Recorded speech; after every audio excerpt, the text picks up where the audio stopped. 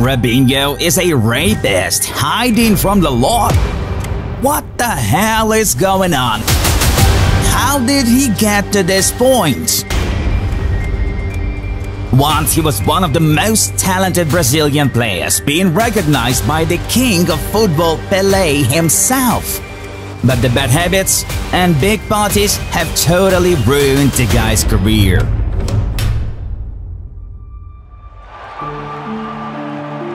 A champion of Spain, Italy and Brazil, a Copa America winner, former Real Madrid, Milan and Manchester City player, Robinho has lots of great achievements and moments of glory. Although he failed to fulfill the talent he has been given completely. Usually it's journalists who label talented players, comparing them with football legends. But Robinho was recognized not by some media but by Pele himself.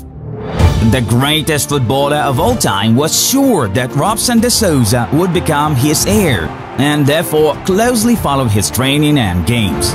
And it makes sense, as they both started their careers in Santos, bringing them the national champions' glory, and both played in an entertaining Ginga style, which looks like dancing with the ball. Of course, after such promising statements from Pele, no wonder all European clubs started to follow Robinho. The guy became a big breakthrough and sensation because right after Santos, his career progression reached Real Madrid with a number 10 jersey. And the 10 was also the rate of Robinho's ego increase once he arrived at the Bernabeu. Well, when you have such a huge leap in your career, it's easy to think that you've already reached the skies, and these beliefs didn't allow Robinho to play for Los Blancos consistently.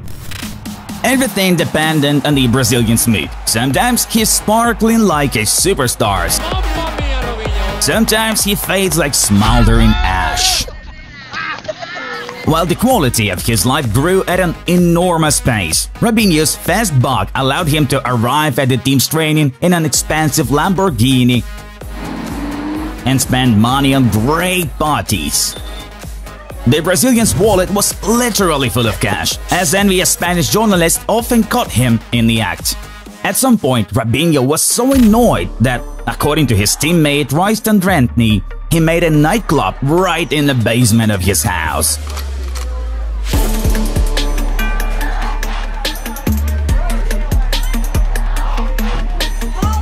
A place that outsiders couldn't enter.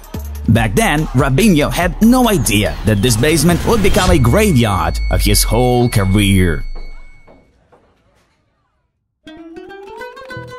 Robinho's lack of discipline only grew. He was showing up late for training sessions and camps and was involved in fights with teammates, which resulted in angering Real Madrid's board with his behavior. That wasn't royal manners after all, so they had no choice but to sell him.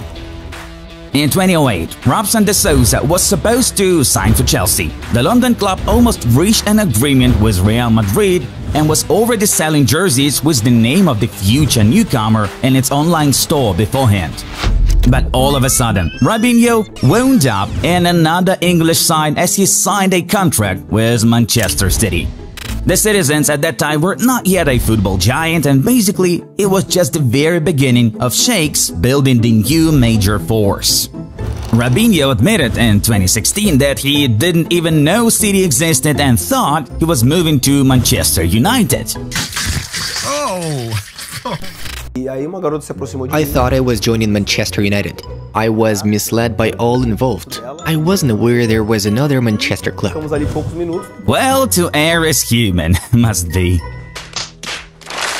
Brazilian fans reacted to Robinho's decision extremely negatively. His compatriots felt that their idol chose City just for money, but not career prospects. And his performance in Manchester had been also disappointing, although he wasn't that bad at the start. For 2 years the Brazilian was playing there, he scored 16 goals in 56 matches, which is far from impressive. And moreover, his addiction to partying along with setting new records at beer ball has shown up yet again. Robinho continued to hang out at parties and justified himself to the press by saying that English footballers do it much more often. so all the attention should be paid to them, while he is not to blame and shouldn't be treated like this. I liked Manchester, the club, the restaurants, and let's not forget the nightclubs. I was a party goer, and yes, I liked to have fun, but the Englishmen went out more than the Brazilians. Joe Hart was always out, and so was Micah Richards and Shaun Wright-Phillips, but the Brazilians partied. The club always caught us. Robinho recalled. In 2009, he was arrested on suspicion of raping a girl in a nightclub in Leeds, but was released on bail. Furthermore, he was fined for an unauthorized departure from Man City's training camp in Tenerife. Similarly to his Real Madrid story, no one at City wanted to endure his antics anymore. Hence, in 2010, Robinho was sold to Milan, and Pele realized that he was wrong in calling Robinho his heir. It's sad to see how players who should be an example to follow show their bad side and behave inappropriately. Robinho is undoubtedly a talented player, but such stories don't add prestige to Brazilian football. The naughty Brazilian got another opportunity to get serious and revive his career by moving to Milan, but there he had the same issues with stability. He scored 32 goals in 143 games at San Siro, which was another poor result. Off the pitch, Robinho of course remained the same party boy. He again kept on getting drunk, visiting disco parties, and thus he got himself in trouble that could put an end to his free life. He was again accused of rape, but if the previous story was hushed up in England, the Italian court did not give concessions to the Brazilian. In January of this year, Robinho was found guilty of gang raping of an Albanian girl at a disco in Milan. The footballer tried to escape punishment for many years and denied his guilt, but there's no way back anymore. The courts have rejected his appeals, demanding immediate extradition. Welcome to Prison FC. Robinho managed to return to Brazil in time, and now this is the only thing that protects him from big trouble. Local authorities are in no hurry to extradite the culprit to the Italians. Right now, Robinho's worst scenario is serving his sentence in his native country. Although, even if they initiate this procedure, the Brazilian court must first obtain and inspect all documents related to this case. So now Robinho can enjoy freedom, but his reputation in the football world has been ruined completely. He returned to Santos, but a week later his contract was suspended. He also had a chance to play in MLS. Orlando City wanted to sign him, but due to the rape story, they also changed their minds about doing business with Robinho. Or whatever, at least nightclubs will never close their doors, right? Now he is 38 years old and still hasn't announced his retirement.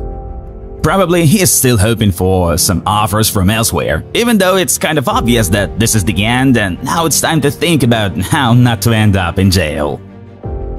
Though it's sad to see Robinho's fall. He had talent and great potential, but he didn't have the most important things: responsibility, discipline, and the desire to become a star on the pitch. However, we wish the Brazilian to rethink his career and not make the same mistakes outside of football. And this is a very illustrative story for young Brazilian stars to learn from that and prioritize properly. Dear friends, thank you all for watching. Don't forget to drop a thumbs up, subscribe to our channel, and follow only the right examples. See you in the next videos, and bye-bye. To Robinho, their second goal. It was fortuitous the way it came.